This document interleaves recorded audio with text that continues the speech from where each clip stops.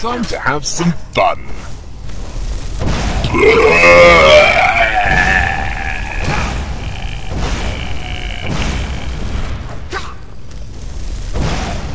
I like burning pigs.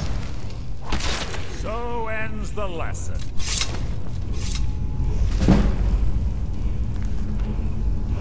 Yeah, why not? It's there. I don't have maxing up yet.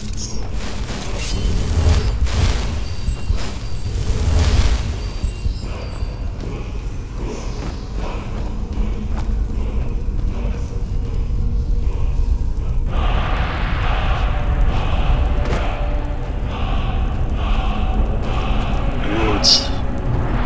Disarm is complete. As an interesting, I can get this word of power. As shall send. Well, everything makes sense. I can.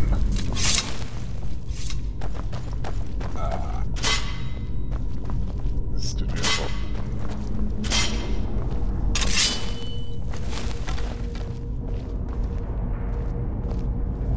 Ah, it's one of the infamous Nordic puzzle doors. How quaint. Without the matching claw, they're normally impossible to open. Since I'm certain Carlia already did away with it, we're on our own. Fortunately, these doors have a weakness if you know how to exploit it. Quite simple, really. Carlia's close, I'm certain of it. Now let's get moving.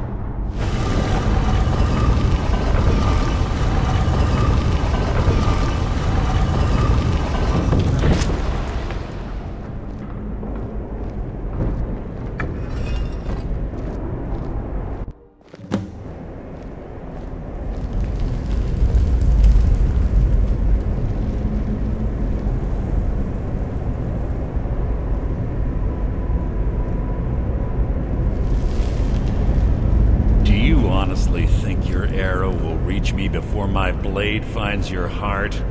Give me a reason to try. You're a clever girl, Carlia. Buying Golden Glow Estate and funding Honningbrew Meadery was inspired. To ensure an enemy's defeat, you must first undermine his allies. It was the first lesson Gallus taught us. You always were a quick study. Not quick enough, otherwise Gallus would still be alive. Gallus had his wealth and he had you. All he had to do was look the other way. Did you forget the oath we took as Nightingales? Did you expect him to simply ignore your methods? Enough of this mindless banter. Come, Carlia. It's time for you and Gallus to become reunited.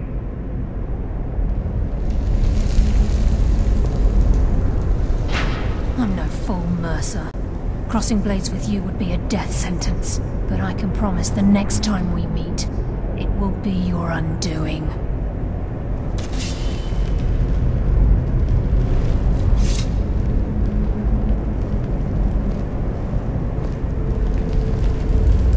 How interesting. It appears Gallus's history has repeated itself. Carlia has provided me the means to be rid of you, and this ancient tomb becomes your final resting place. But do you know what intrigues me the most? The fact that this was all possible because of you. Farewell. I'll be certain to give Brynjolf your regards.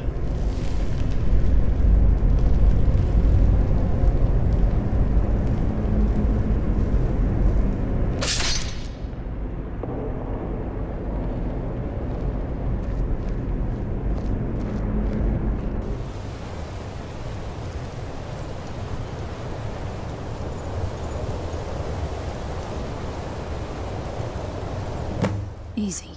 Easy. Don't get up so quickly. How are you feeling? No, I saved your life. My arrow was tipped with a unique paralytic poison. It slowed your heart and kept you from bleeding out. Had I intended to kill you, we wouldn't be having this conversation. My original intention was to use that arrow on Mercer, but I never had a clear shot. I made a split-second decision to get you out of the way, and it prevented your death. More than you'll ever realize. The poison on that arrow took me a year to perfect. I only had enough for a single shot. All I had hoped was to capture Mercer alive. Mercer must be brought before the Guild to answer for what he's done. He needs to pay for Gallus's murder. My purpose in using Snowvale Sanctum to ambush Mercer wasn't simply for irony's sake. Before both of you arrived, I recovered a journal from Gallus's remains. I suspect the information we need is written inside. I wish I knew. The journal is written in some sort of language I've never seen before. Enther. Gallus's friend at the College of Winterhold. Of course. It's the only outsider Gallus trusted with the knowledge of his Nightingale identity. There were 3 of us. Myself, Gallus, and Mercer. We were an anonymous splinter of the Thieves Guild in Riften. Perhaps I'll tell you more about it later. Right now, you need to head for Winterhold with the journal and get the translation. Here, take these as well. They may prove useful for your journey.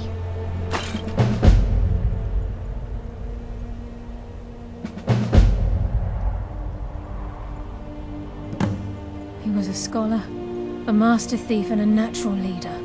Everyone respected him and followed him without question.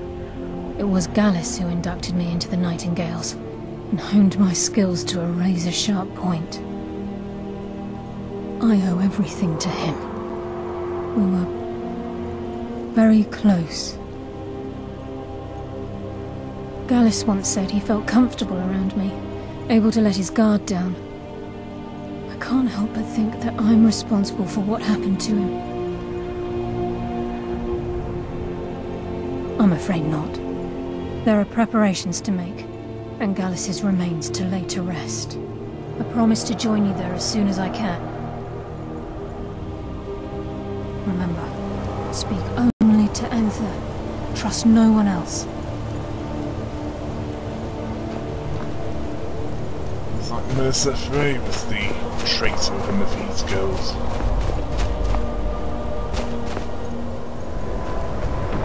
Live just long enough to regret it.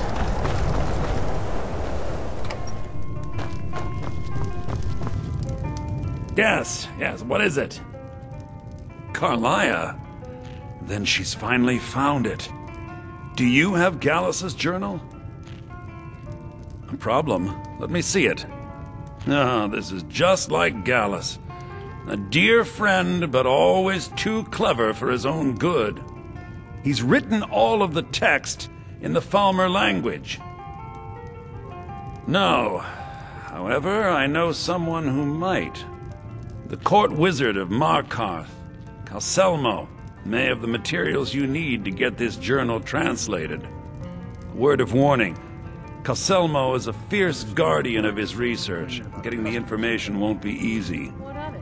It's our inn, and they cause him no harm. Besides the fact that there are only a handful of people in Tamriel that even recognize the language, To eat and drink at home. I'm fairly certain he was planning some sort of a heist that involved a deep understanding of the Falmer language. Sadly, we never had the opportunity to speak about the details. Ironically, I pointed him in the same direction I pointed you, to Markarth and Calselmo. I'm only hoping whatever means he used to learn the language will still be available to you. In the time before man, they were known as the Snow Elves. They lived in the sunlight and had a very prosperous society. Like the Altmer? Yes, I would say their culture quite possibly rivaled our own. The Nords went to war with the Falmer in the First Era, killed them by the thousands to drive them from their snowy homeland. The Falmer retreated underground and forged an uneasy alliance with the dwarves who ended up betraying them. This betrayal made them what they are now, horrible, blind monstrosities with a burning hatred of any but their own kind. Yes, I suppose you're right. Forgive me. I've lost several close friends to the Falmer, and it tends to distort my view. If you wish to learn more about them, you're welcome to my tome on the subject. Should be on my table. He was a dear friend of mine, and a surprisingly astute pupil of academia. I was devastated when he was killed. I suppose that risk always coexisted with his line of work. I just never thought his luck would run out. Well, for the thrill, of course. He was quite clear that he felt more in his element climbing through a window rather than hunched over a dusty tome. Yes, quite an amusing anecdote, actually. I caught him trying to break into my laboratory. I was about to show him the error of his ways when he made a curiously astute comment about my research notes. I was astounded, and in turn it led to a conversation. Who would have imagined it would lead to such a strong friendship?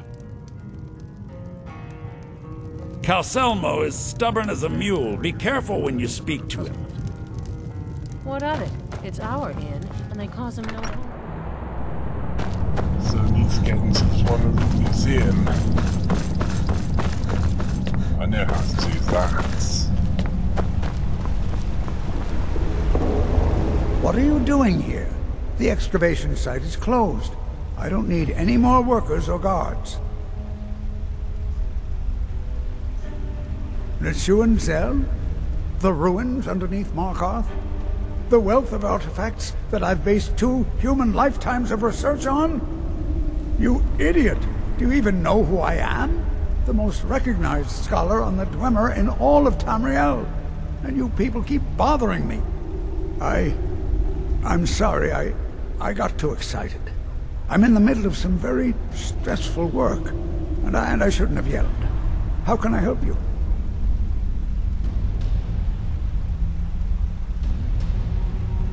Persistent, aren't you? Oh, very well. Who am I to stand in the way of curiosity? I'll let you in if you agree to something for me. There's a giant spider in the Neshuan Zell. My workers call her Nimhi, the poisoned one.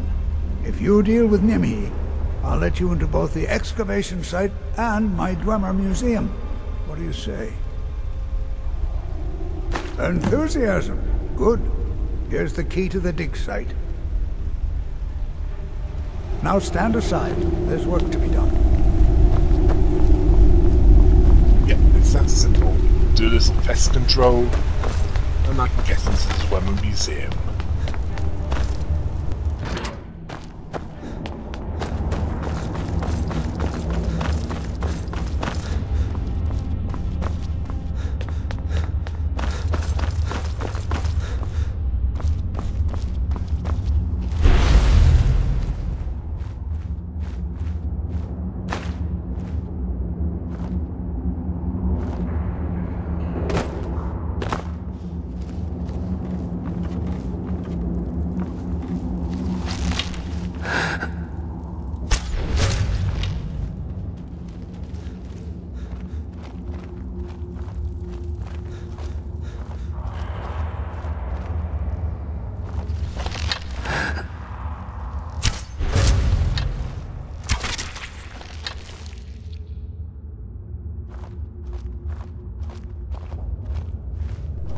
No, I won't be going all the way through this.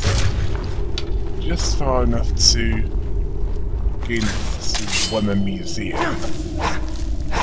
That's as much info I need. Along with other things.